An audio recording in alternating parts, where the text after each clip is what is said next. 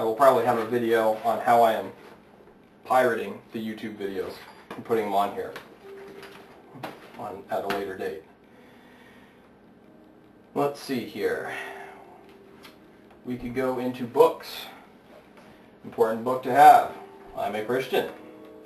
Not New Testament, it's a full Bible right here. The Atlas. An up-to-date version. This is 2010. Anything newer than probably 2000 would be just as good. Name does not change all that much.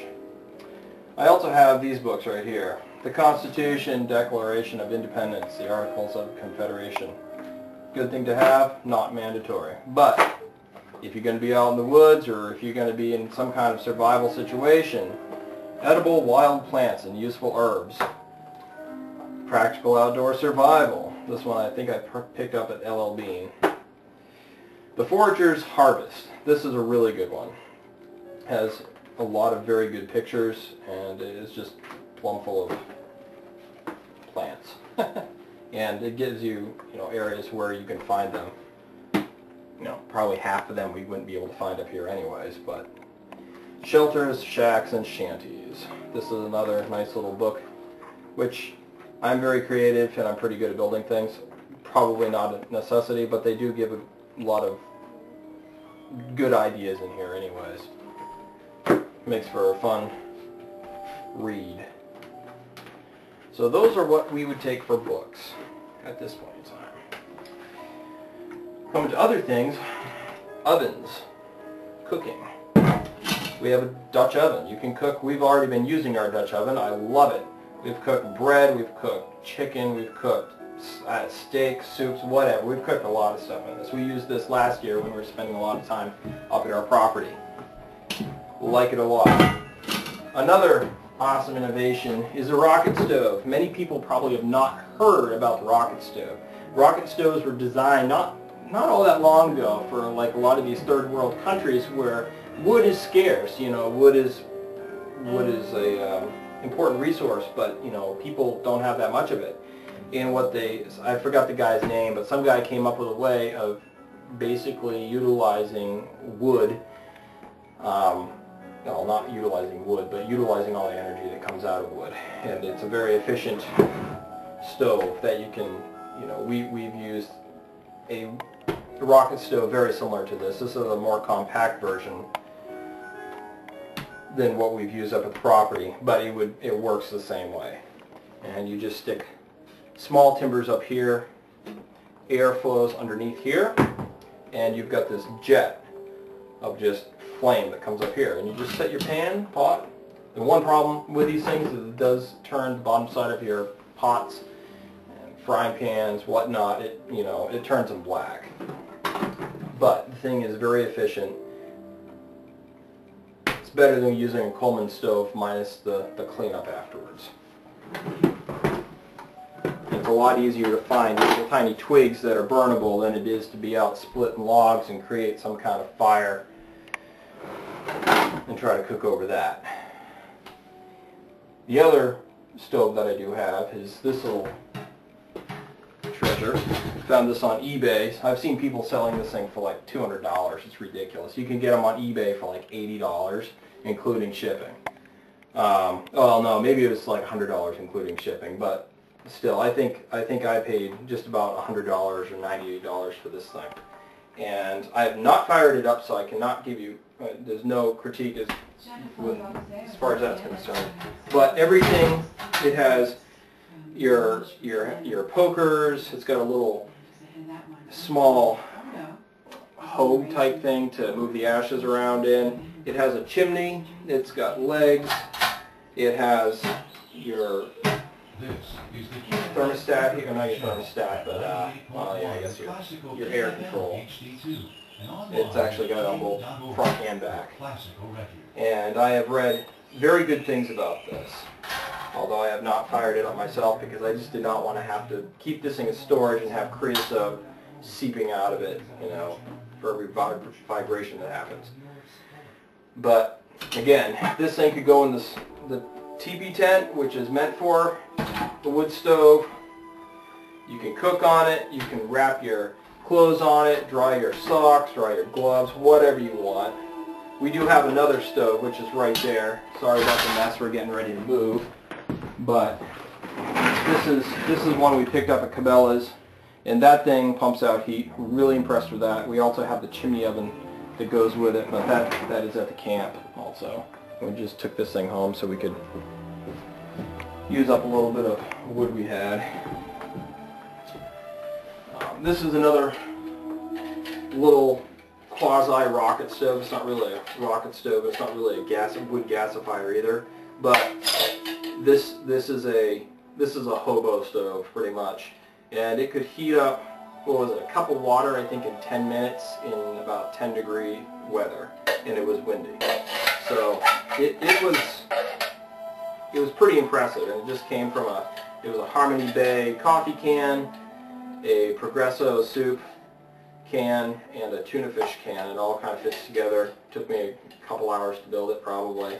Very happy, very lightweight, and if it breaks you're like, oh well, I'll just find me a garbage can and make me a new stove.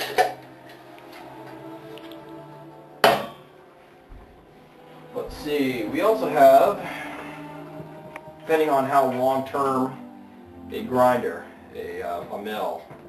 And I don't know if this is something I'd absolutely take with me, but there's a lot of stuff you can grind up for medicinal purposes, to put in kids' food that, you know, different types of weeds that are nutritious and kids aren't going to touch. Our kids are extremely picky. You know, you grind things up. Acorns, you can grind acorns up. You roast them, grind them up, make flour, and you can make little flapjacks out of them or whatever. Does not sound very delicious to me in the least bit, but who knows. And you might come across some dried beans, and instead of cooking beans, you know, I'm not one that really likes beans, but I don't mind grinding beans up into a flour and putting them into some kind of other concoction. So it is one of those things that we have in our survival / bug out gear. Food. I have this box at Mountain House, dehydrated food.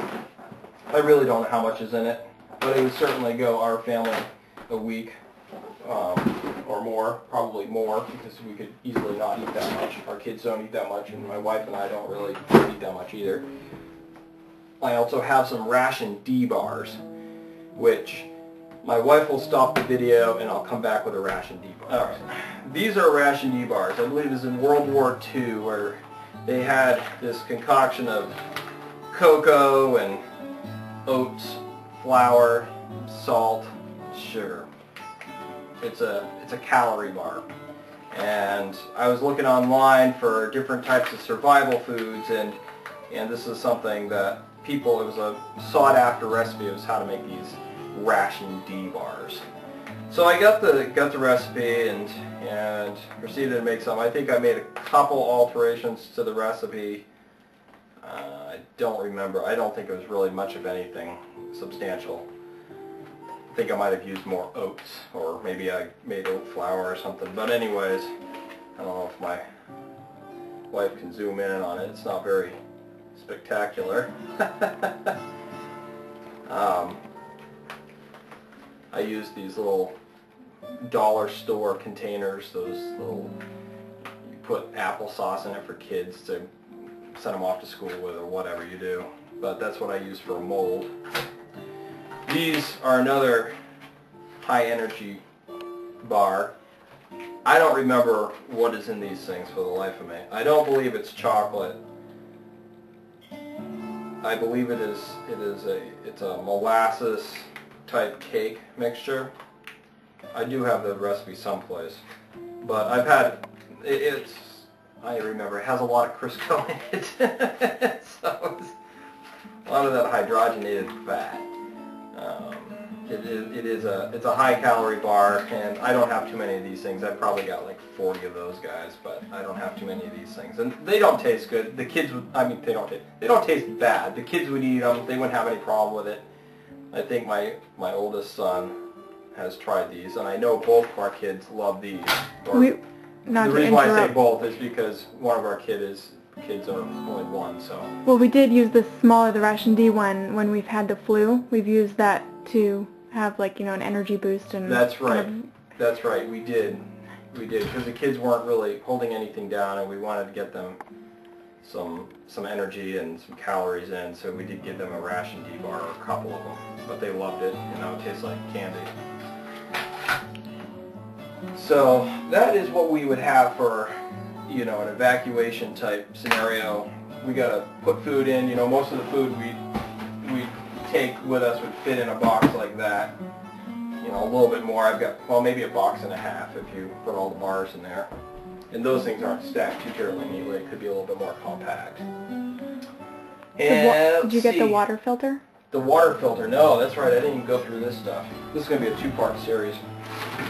You'll probably lose your excitement after the first 5 minutes and never watch the second one.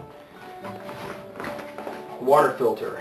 We bought a Katahdin water filter. I'm thinking it's good for 3,000 gallons between all our filters or something like that. I can't remember what it is. And I also have a rod and reel with a little bit of tackle. Collapsible one. I saw it at L.L. Bean. It was like 30 bucks. I'm like, hey, that's perfect for a bug out survival bag. I'm not a guy who fishes. I'm not really particularly crazy about fish. But if I had to, I'd eat grubs. So that's what's in there. This is an extra bowstring. And I have an extra bowstring because I have a bow. I have a recurve bow. Relatively inexpensive. I think I paid $150 or $170, something like that for this. It's 50 pounds. I'm pretty sure it's a 50-pound bow. I've been out target practicing with it. I'm pretty decent. I'd be able to hit a deer without a problem.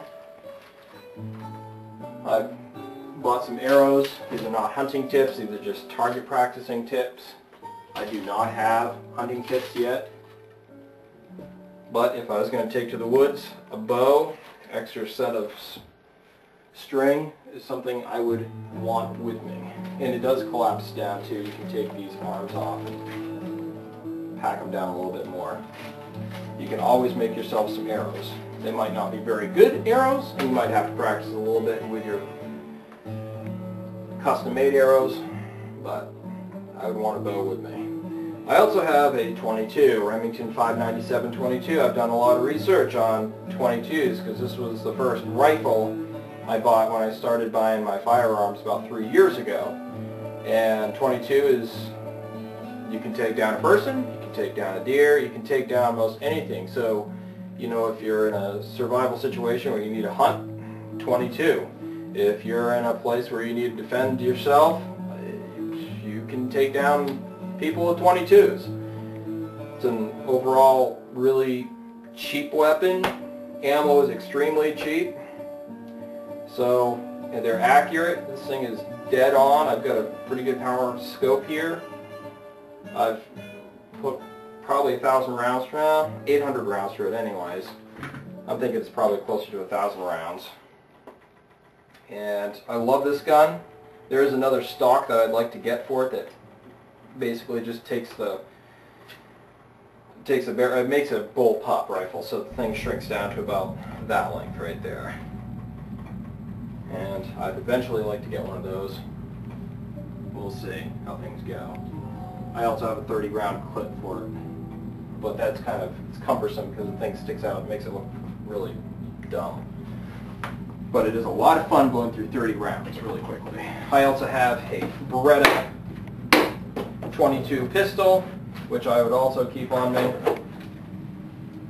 I love this gun. It's accurate, feels good, got a couple clips. You know, I picked it up for $270, I think I paid for it, and it's my favorite handgun. I have another 45, which is accurate, and I like shooting, but this is, I love playing with this one. And my wife does too, don't you? Oh, you gave away my secret.